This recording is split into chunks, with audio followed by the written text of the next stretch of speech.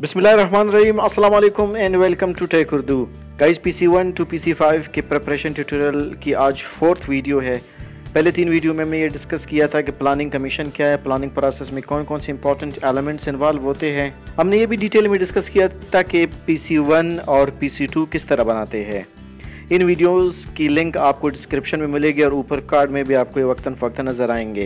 आज की वीडियो में हम डिस्कस करेंगे कि PC-3 किस तरह बनाते हैं। PC-3 की जैसे कि आपको पता है कि 2 टाइप्स होते हैं, PC-3A और PC-3B। इनके ऊपर हम आज बात करने वाले हैं। मेरा नाम है नईम जावेद, आप देख रहे take Urdu. Let's do it.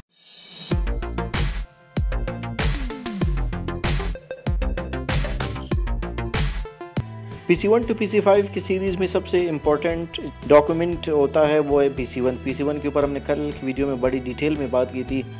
PC-3 असल में एक परफॉर्मेंस रिपोर्ट होता है।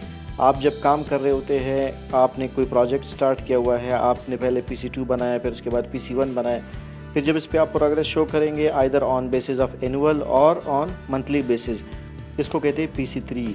PC-3 दो होते हैं, एक PC-3A होता है, एक PC-3B होता है। इनमें बेसिक जो डिफरेंस होता है, PC-3B मंथली बेसिस पे होता है और PC-3A होता है एनुअल बेसिस पे। इनके प्रोफार्मास को हम आज डिटेल में डिस्कस करेंगे और ये प्रोफार्मास मैं डिस्क्रिप्शन में भी दूंगा, आप वहाँ से डाउनलोड करके आप यूज़ कर सकते हैं। ये PC-3 का फॉर्म है, आप देख रहे हैं रिवाइज 2005 को हम कंटिन्यूस डिस्कस कर रहे हैं। इसमें आप देखिए proforma for development projects, annual targets and progress report.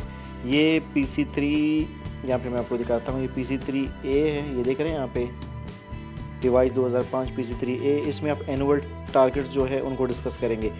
PC-1 को अगर आप कल की वीडियो को देखें तो आपको समझ आ जाएंगे सारी चीज़ें कि ये जो टैब्स आपको नज़र आ रहा है, name of project, approval, cost, ये सारी चीज़ें उधर ही से आप यहाँ पे ब्रॉड फॉरवर्ड करेंगे।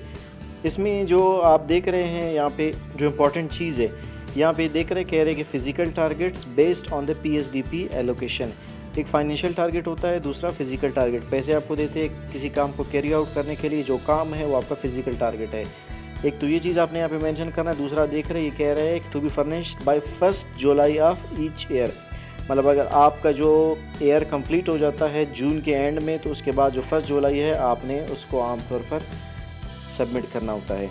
तो सिंपल इसमें कुछ ही कैटेगरीज होते हैं, इतना लंबा छोटा फॉर्म होता नहीं है। नेम ऑफ द प्रोजेक्ट, जो भी प्रोजेक्ट का नेम है, अप्रूव्ड कास्ट, जो आपकी कास्ट अप्रूव हो चुकी है, चाहे पैसे MTDF के है चाहे PSDB के, जिसके भी है उसकी आप कास्ट यहाँ पे लिखेंगे। Expenditure up to the end of the last financial year. इसमें यह है कि अगर 1 साल का प्रोजेक्ट है तो ज़ाहिर आपका टोटल पैसे यहाँ पे एक्सपेंडिचर हो चुका होगा, चाहे वो जितने भी अमाउंट है। अगर आपने लैप्स नहीं किया है या सरेंडर नहीं किया है, आप टोटल यहाँ पे पैसे शो करेंगे।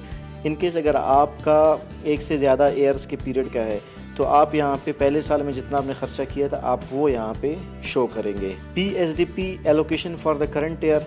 अगर PSDP में ईयर वाइज आपने यहाँ पे PC-1 में अगर आपने इसको कैटेगरीज बनाए हैं तो आप वो यहाँ पे मेंशन करेंगे। यहाँ पे पैसे आपको कितने मिले, पॉइंट नंबर 3 में आपने खर्च कितना किया ये शो करेंगे। एनुअल वर्क प्लान जो होता है आपके पास, ये एज पर ये सारे डिटेल PC-1 में आपके पहले से होते हैं, आप उनको यहाँ पे लिखेंगे कि जो आपके 1 साल के लिए आपको जो वर्क प्लान दिया गया है उसको यहाँ पे मेंशन करेंगे। उसके बाद ये होता है क्वार्टरली वर्क प्लान। अभी 1 साल में आपने कितने क्वार्टर्स में इसको डिवाइड किया, आमतौर पर 4 क्वार्टर्स में होता है, आप वो यहाँ पे शो करेंगे कि फर्स्ट क्वार्टर में कितना, सेकंड में, थर्ड में, फोर्थ में। आप जब PC-2B की बात करेंगे तो उसमें क्वार्टर्स के बेसिस पे आप मंथली प्रोग्रेस भेजेंगे। और 7th पॉइंट है, वैसे इसमें 8 पॉइंट होते हैं।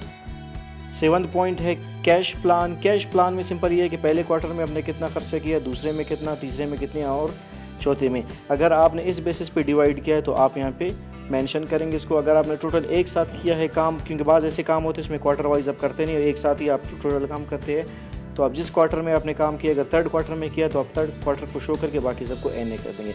और फाइनली आउटपुट इंडिकेटर्स, ये भी आपको PC-1 जब दिया जाता है उसके कुछ इंडिकेटर्स होते हैं कि आपका जब PC-1 या जो आपका काम कंप्लीट होगा तो ये इंडिकेटर्स होने चाहिए।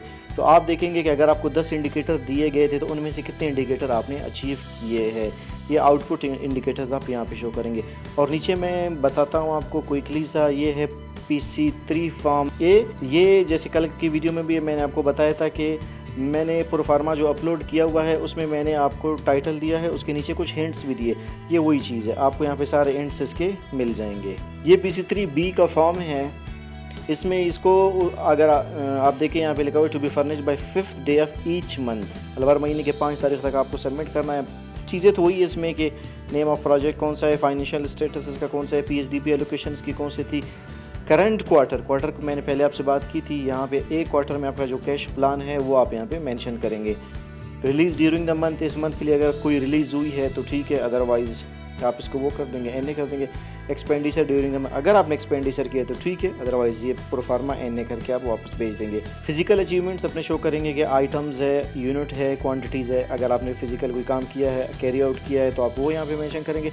आउटपुट इंडिकेटर्स के ऊपर हमने ऊपर भी बात की थी, एनुअल रिपोर्ट में भी।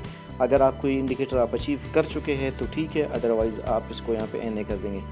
इश्यूज़ बॉटलनेक्स इन प्रोजेक्ट्स, अगर कोई प्रॉब्लम है, कोई इशू है, वो आप यहाँ पे मेंशन करेंगे। यही चीज़ नीचे आपको एक्सप्लेन की गई है कि आपको हेडिंग्स दिए गए और नीचे बताया गया है कि आपने इस फॉर्म को किस तरह फिल करना है। PC-IIIa में आपके पास 8 पॉइंट्स थे, आपने वो एनुअल रिपोर्ट भेजना है। PC-IIIb में आपके पास 5 पॉइंट्स है, ये आपने मंथली बेसिस पे भेजना है। तो ये आज के वीडियो में हमने डिस्कस करना था PC-IIIa और PC-IIIb। सो गाइज, अगर आपको वीडियो पसंद आई तो वीडियो को लाइक करें, शेयर करें। ऐसे इंटरेस्टिंग, इन्फॉर्मेटिव और अपडेटेड वीडियोस के लिए आप टेक उर्दू को सब्सक्राइब करेंगे। जैसे ही सब्सक्राइब करेंगे, कोई वीडियो टेक उर्दू के चैनल से अपलोड होगी, फ़ौरन से आपको उसकी नोटिफिकेशन मिलेगी। और साथ साथ ये टेक उर्दू का वेबसाइट है, ऑफिशियल वेबसाइट है, आप इसको यहाँ पे विज़िट करें। आपको यहाँ पे बहुत ही सारे कैटेगरीज़ में बहुत सारे इंपॉर्टेंट और इन्फॉर्मेटिव वीडियोज़ मिलेंगे। आप टॉप पे देख कर यहाँ पे मुख्तलिफ कैटेगरीज़ है, आपको जिस कैटेगरी में जिस टॉपिक पे वीडियोस है आपको सारे यहाँ पे मिलेंगे। मिलते हैं अगले वीडियो में, अपना बहुत बहुत ख्याल रखिएगा। टेक केयर, अल्लाह हाफिज़।